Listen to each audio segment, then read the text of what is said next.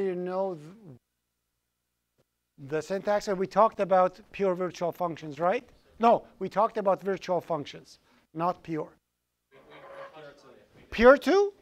Okay. Okay, so we're good. So that's the thing. So quickly going through what we've talked about, one thing I want to say, of course, although I'm recording, it's kind of a paradox. Do not rely on the recordings. Recordings are just a bonus. If it gets recorded, it gets recorded. Don't rely on them and say, I'm not going to come to class and I'm going to see the recording later on. It may not get recorded. The audio may be bad. Many different things.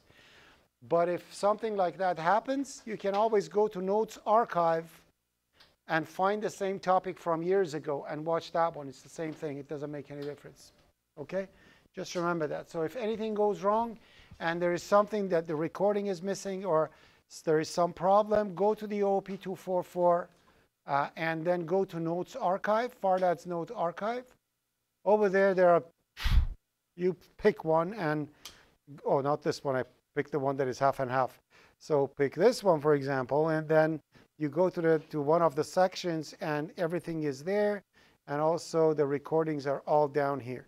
So you can, virtual methods, pure, yada, yada, go over there and watch the recording. It's not exactly the same, but you're going to get an idea of what happens. So that's that. Number two, we talked about inheritance. We understood how inheritance work. And we understood that at any moment that in the hierarchy of inheritance, at any moment that I have a child class pointed by a parent class, the child class forgets everything and they acts like a parent. And we said the cure for that thing is to put virtual in front of the name of the functions we want to upgrade. So what we do is in our base class, the functions we want to enforce upgrading in, we add virtuals to them, and therefore those functions are guaranteed. The virtual guarantees that the latest version of those functions are called, and everything's going to be fine after that. So at any moment, if I actually create a reference that holds the reference of a child, or a pointer that holds the address of a child, with absolutely no problem, all the virtual methods guarantee that the latest version will be called. Although it's an animal pointer, it's going to act like a cat because those values are virtual. And the ones are not, they will be forgotten. They will forget that they were a cat, okay, in this case. So the move in this case was not a virtual function. Therefore, move remained like an animal, but act and sound were actually improved. We could always improve the things in two different ways. One is completely overwrite the parent's action, parent's method, and write something absolutely new, nothing with what parent will need to do, and create it like that, which means the parent's action will be completely shadowed by the function that overrides it. Or we can actually reuse the parent's method and add features to it, which is calling the parent method. So calling the parent method are unlike regular method calling, because it's within the properties of this class, has to be done through the class and scope resolution. There is no dot over here. Because there is no object, you're inside the class, you have to say parent classes sound to refer to it. And also we mentioned from this moment till the time you die, you always have your destructors as virtual. So from now on, a destructor that doesn't have a virtual keyword is an invalid destructor. Anything you create, no matter if inheritance is involved or not, the destructor must be virtual. Why? Because if it's a base class pointing to a base class, virtual is completely ignored. We don't care. If it's a child class pointing to a child class, virtual is ignored. We don't care. The only time that virtual comes to play is that when a parent pointer is holding a child or a parent's reference that is holding a child. And that's where virtual comes to play. And that's when we need our destructor to be virtual. So it's a win-win situation. You always make a destructor virtual. After we said that, we came to the point that sometimes when you are dealing with specific type of base classes, we mentioned, like we explained, we had the example of human beings talking, and we said we cannot implement human beings talking because we don't know what language the human's going to talk. We know a human can talk. What needs to be done is when the inhuman is inherited into a human being with language, with whatever culture or nationality or whatever that dictates what the language is, then we can implement the talking. So this tells us that many of the base classes that you design, you know certain actions are supposed to happen, but you don't know how. When that thing happens, that craves for a virtual function to enforce the action to be in the child, but don't implement it now. It's kind of a nice type of procrastination. So anything in the base class that you think it's required, but it's not obvious how it's supposed to be done, you create a virtual function, first of all, to guarantee that the latest version happens. Then you set it to 0, which means the virtual function of yours is a pure virtual function. No action is tied to it until it's implemented in children. This renders the class in which you have the pure virtual function abstract, which means that class cannot be instantiated anymore, and that class becomes an abstract base class, which is the next example that we have. So in this example, we have an animal, and the animal doesn't know how to make a sound. Because it's a cat, I want to make it meow. If it's a dog, I want to make it woof woof. So I can't do it. I can't implement it over here. There is no way for me to know what is the sound of the animal could be. Because of that fact, what happens is that I make that one pure virtual. Because of making it pure virtual, animal becomes abstract, and it's not instantiable anymore, which means you cannot create an instance animal by its own. You need to create its descendant for the animal to get created within them. An animal by itself doesn't mean anything. And that makes the animal an abstract base class. Hence, as definition, somebody asks you what makes in C++ a base class abstract. The answer is presence of at least one pure virtual method. If even one pure virtual method exists in a class, the whole class will get rendered abstract. What is the opposite of abstract? Concrete.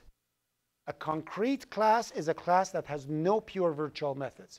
So if I inherit the animal into a cat and implement the sound to meow, then that cat becomes a concrete class.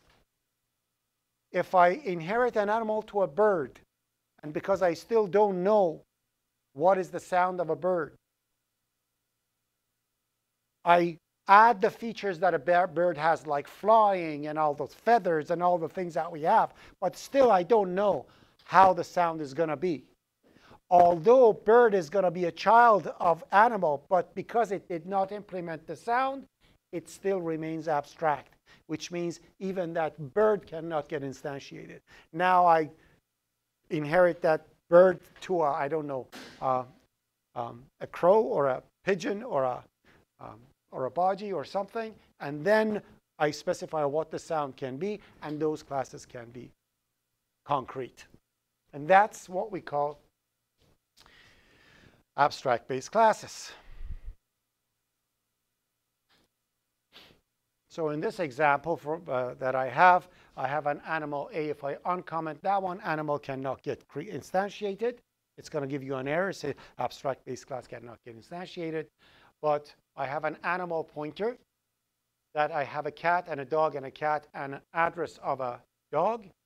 And if I go through them one by one, automatically the proper things for the sound will be called. So I'm going to say animal, make a sound. Although animal by itself doesn't have a function sound, but because it's a pure virtual one, it guarantees that the latest one is going to get called, and therefore we have that.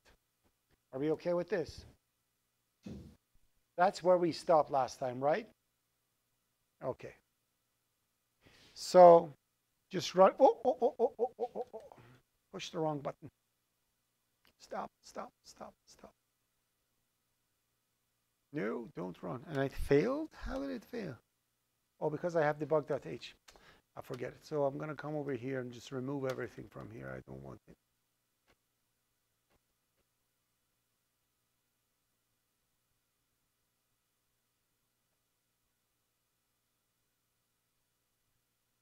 Okay, so let's set this as startup project.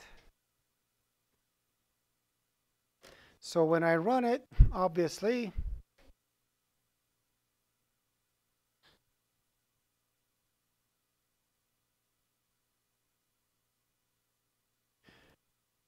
when it runs, all these animals get created. And each time an animal is called, automatically the proper sound is selected and is executed. Okay? And when the delete happens, the same thing, because the animal has a pure virtual, a virtual destructor. A destructor cannot be pure. It's impossible. Because a class always needs to get destructed. It has to be removed. You cannot have that one. Okay?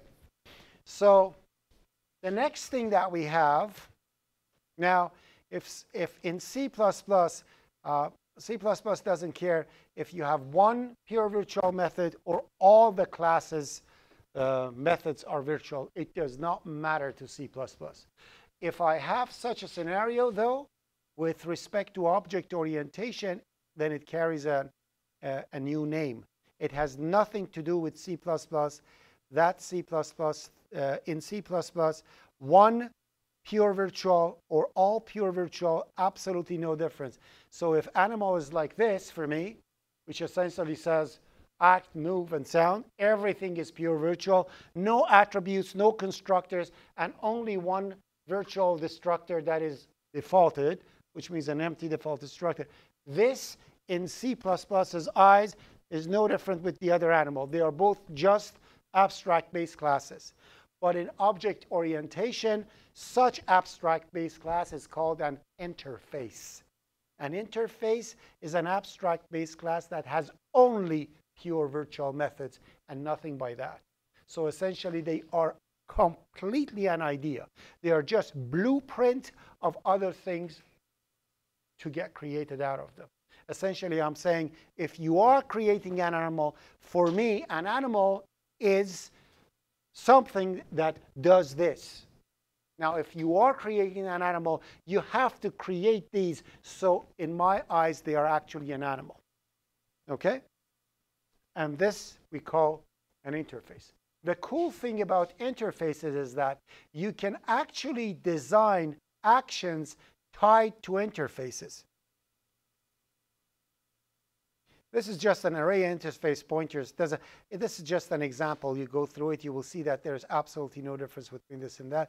So if you look at the main over here, I just have a bigger class over here. So if you look at the class diagram, it's kind of, I just expanded everything and had everything. So I have an animal, I have a pet. Out of a pet, I have a cat, goldfish, and a bird. And bird has something called budget. So it's like a bigger hierarchy of classes. Okay? And the animal over here is just an interface. Therefore, when I actually come to my main and I look at my main, what I create over here, it could be an animal pointer or a pet pointer. It doesn't make any difference. Because anything that becomes virtual, it's transitive. Everything in pet is virtual too at the same time.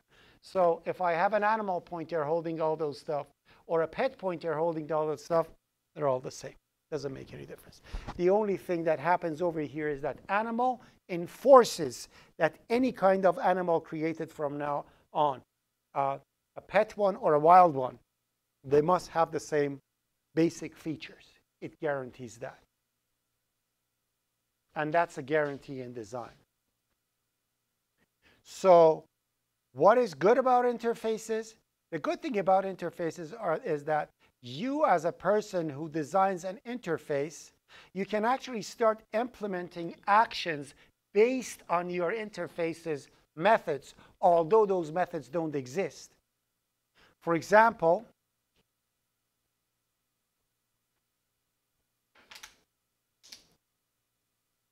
as you see in the previous one, because this is a pure interface, there is no CPP file for animal. The animal is just pure virtual functions, no implementations, no CPP file for animal, right? But when you look at this one, we will see that although animal over here is an interface, but I have a CPP file for it. Why? Because for an animal, with those pure virtual functions, I am defining insertion into OStream. So if you insert an animal onto cout, what's going to happen? Nothing is implemented over here. These are all imaginary functions. But I can use those imaginary functions and say, what does it mean for an animal to get printed? And I'm going to say, for an animal to get printed, it should act, move, or make a sound. Whatever. This has no meaning. The animal doesn't have any action to do anything. But as soon as somebody builds an animal and improves it to something else, then this action for those things is defined. You don't need to create them anymore. And that saves lots of programming, which means by creating a base class with common things and actions working based on those common actions, the whole descendants of that interface will be able to perform those actions based on their own way of doing things. And my code, instead of one by one calling actions in the thing, would be simply saying, display the animal. And the animal is cat, budgie, and goldfish. But when an animal reference of a cat is sent to that, automatically the pure virtual function calls the latest function. Therefore, cat is going to say meow, budgie is going to say tweet, or goldfish is going to say whatever. Okay? All right? Goldfish says what? Glop? I don't know. It says something. I know that I said something over there. I don't remember what. What's this thing?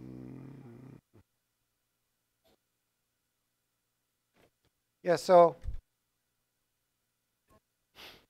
as we see over here, at any moment,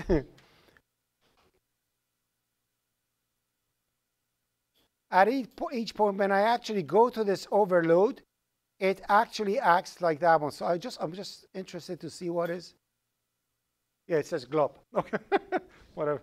Anyway, so yeah, so that's what it is. Anyways, now that's it. So that's the whole thing about interfaces and pure virtual functions and so on and so forth. What we need to, so what I did over here, and this is 8, for the other one, I added the constructor messages, so you see, you can play with it and start, what should we call it, adding features to it and learn how everything works. So 9th one is the same one with constructor messages. Now, again, take this, okay, and start adding features, removing features, and work with it and see how it works out and learn how it works. And that's it. There is nothing else to go through. That was it. And this is the last time that we are doing this. And next time you're coming here, you're going to do a quiz, and it's going to be all workshop. There is no more lectures happening on workshops. Okay, so review, review, review. Come with questions. Keep coming with questions of anything. Anything you wanted to review to be done, you let me know. I'll go through it from the beginning. Okay, anything. There are 2 topics that I have to cover to finish the whole thing in a semester. One is templates, and the other one is derived classes with resources. And templates are, we are teaching only the function templates, so it's not much to go through. but I will teach you the class templates too, just to be ready for 345. Okay? It's not going to be in a test. On test, you're going to have only function templates.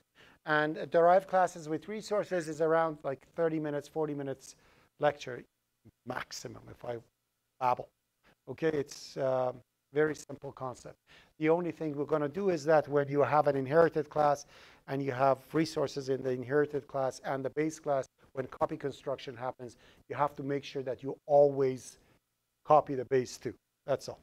It's a very simple thing. I'll go through it and you'll find out. Okay? That's it. Any questions? Suggestions? Objections? All right. Okay, so I'm going to go back to Ilgard and see what the problem with this program is. And let's